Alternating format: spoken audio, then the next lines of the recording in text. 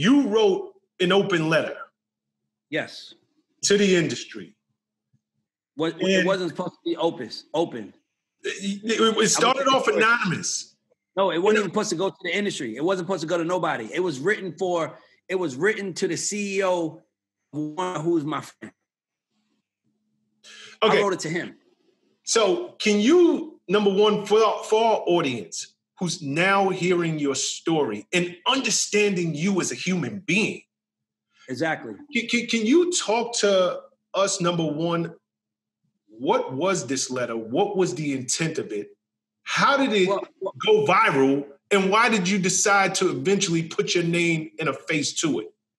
Okay, so I wrote the letter because, so basically the George Floyd thing was happening.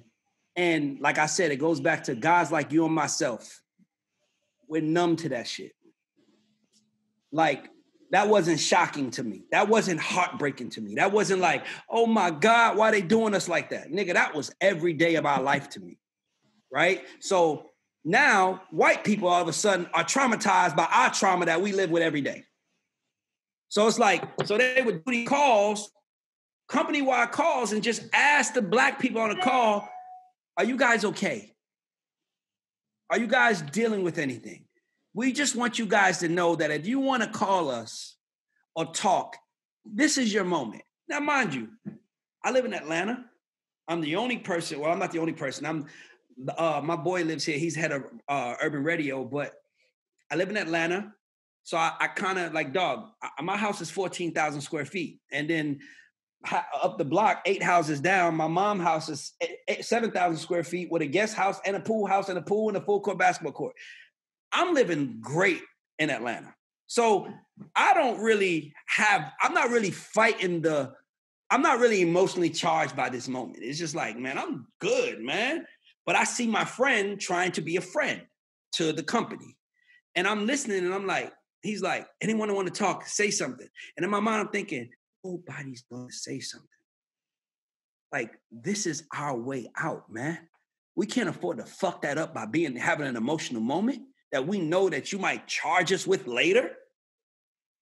You know what I'm trying to say? So in my mind, I was like, I'm going to write him a letter because he's also my friend and I don't want him to feel like I'm attacking him. So let me organize my thoughts. Okay, so just for clarity, this is a white man. Yes, this is a white guy. One of my closest friends. He's a great guy. Yep, and hold on, because we need to establish, like I said, I jumped over part of your story.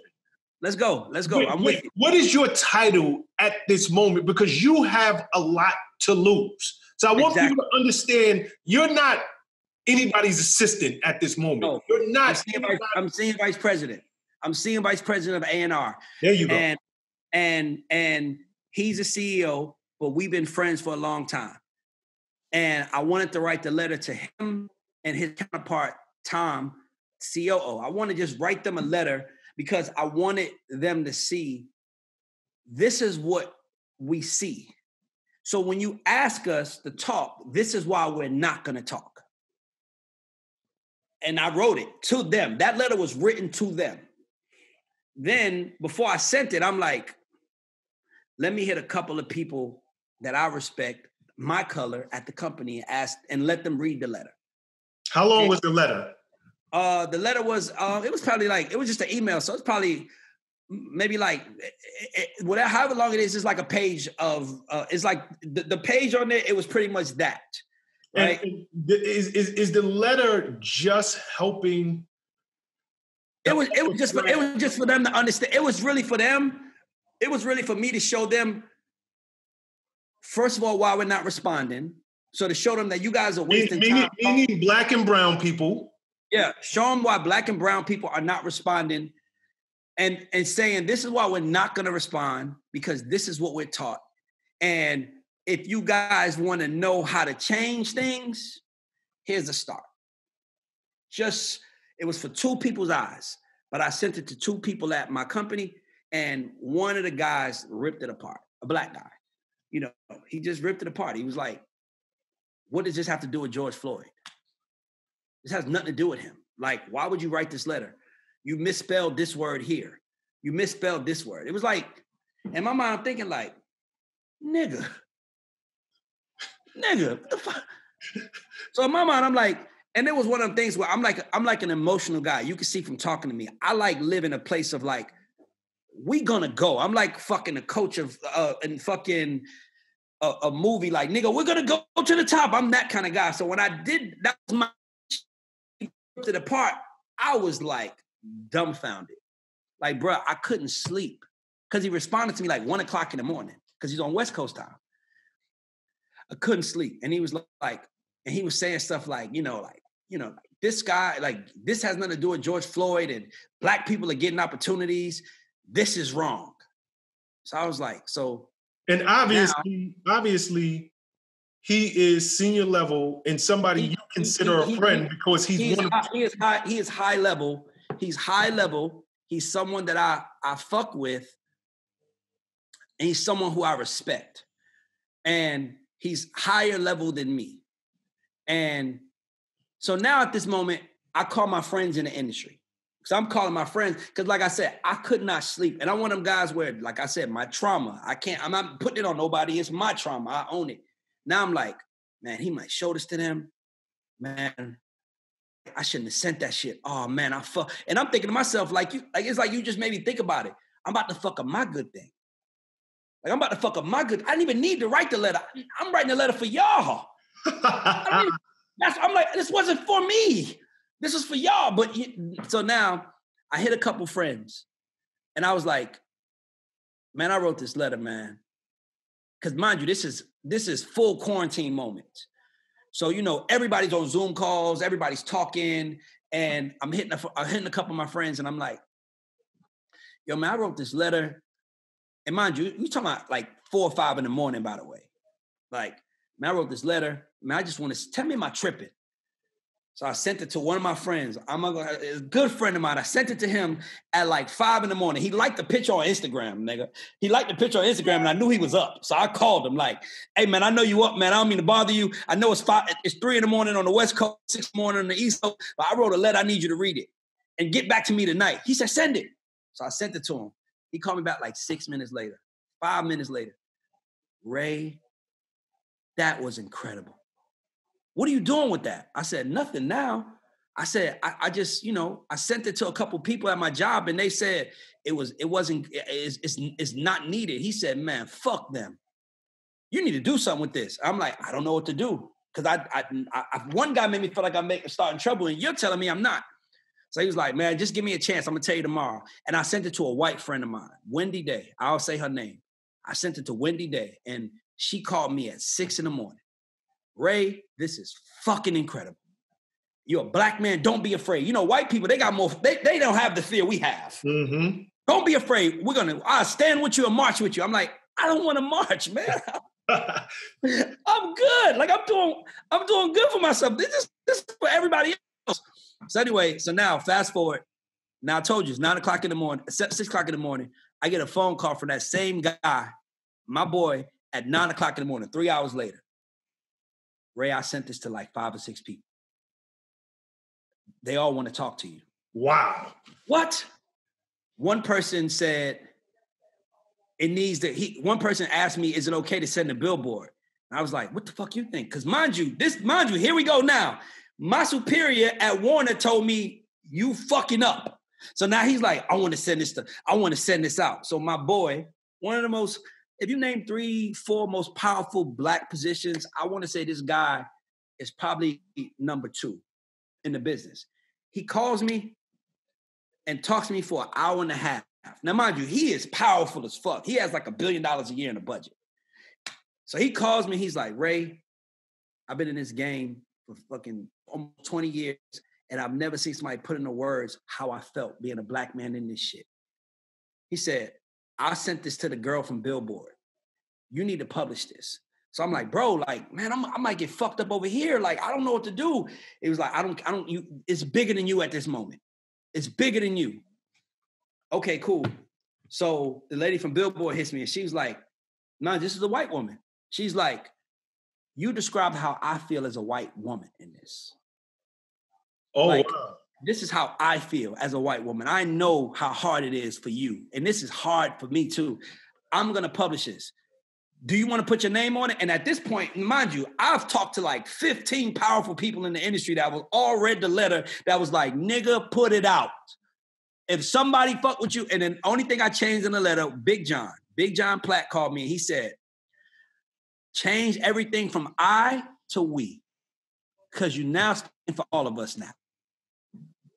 Everything goes from I to we. That's the only thing you change. And if anybody say anything to you, tell them to come talk to Big John. Put it out. At that moment, I'm calling a lady from Billboard. She's like, you want to put your name on it? I said, I don't mind. What you think? She said, no, I got to protect you. You can't put your name on this for right now. So I'm like, cool. I ain't never been in Billboard before. Like, shit, I live in Atlanta. Nigga, I'm in Wakanda. Nigga, you got to come send an army of people out here to go. You got to go through an army of people to get to me. So she puts it out and anonymous, and it goes fucking viral. I'm seeing everybody. And at this moment, I'm getting texts from Black people. I heard it was you. Thank you. Thank you. Lawyers, yo, thank you. L.A. Reid and me spoke. He was like, yo, that was needed to be said. So now, white people are looking for me now. So now, I got white people looking for me like, so my boys will call me like, yo, this lawyer wants to talk to you. Yo, this exec wants to talk to you. They know, they don't know it's you, but they want to all talk to the guy that wrote this. So I was like, okay, I guess so. So Dina LaPote, lawyer, calls me. She said, Ray, I've talked to 10 of my friends today, and a couple of them was crying because this is how important, this is how your letter made them feel. You need to put your name on it because other people are not going to respect it without the right name. I'm going to call Tom Corson myself. So that she called Tom, and they were supportive. Like, shit, we wish Ray would have sent it to us. Goes back to, this is why we need people that are unafraid and people that see bigger than their self, because the only reason why the letter got out was because somebody told me not to give it to you. Now you're telling me, why didn't you give it to me? Because you got the wrong Black people in power.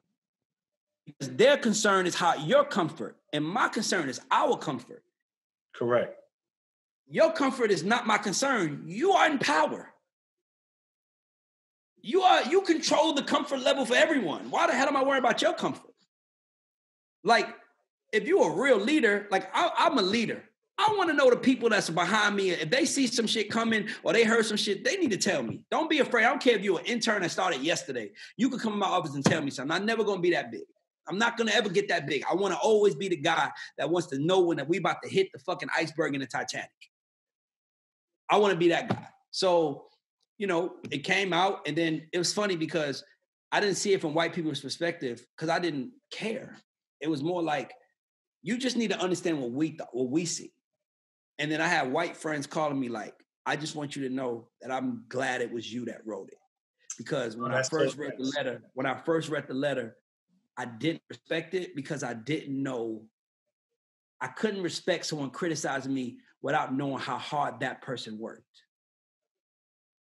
And when I found out it was you, I knew that it was true because I've seen you come up, and I've always seen you be an integral guy, a guy who cares about people in the room. So I had to read the letter again, and I read it from a different perspective, and I just want to know that I'm going to make changes now because of it. So at that moment, I was just like, shit, it hit home. But like I said, for me, I live in Atlanta, bro. Like, I just was like, I forgot about it. Like, I ain't gonna lie to you. Like, I forgot about it. And then I would get on the phone with white people. They'd be like, man, Ray, how you doing? By the way, thanks for the letter. Well, you want to know something, Ray? Number one, for anybody who hasn't read the letter, I will be dropping this in the link. So feel free to scroll down below, look in the description, and click on this letter. It is an extremely powerful, well thought out, introspective letter of what it's like to be a person of color working within the music industry. But I think that it applies to industries all over the world. It was. Yeah, it is. It should not be segmented to one industry because you really did pull from a place of experience, and not just experience in terms of work experience. Yes. Experience of what we're taught from the day we come into this world. What's up, guys? Thanks for sticking with me to the end of the video. Truly appreciate you. If you like anything you heard here today, go ahead and hit that subscribe button. And if you know anybody that can benefit from this message, feel free to share. Peace and love.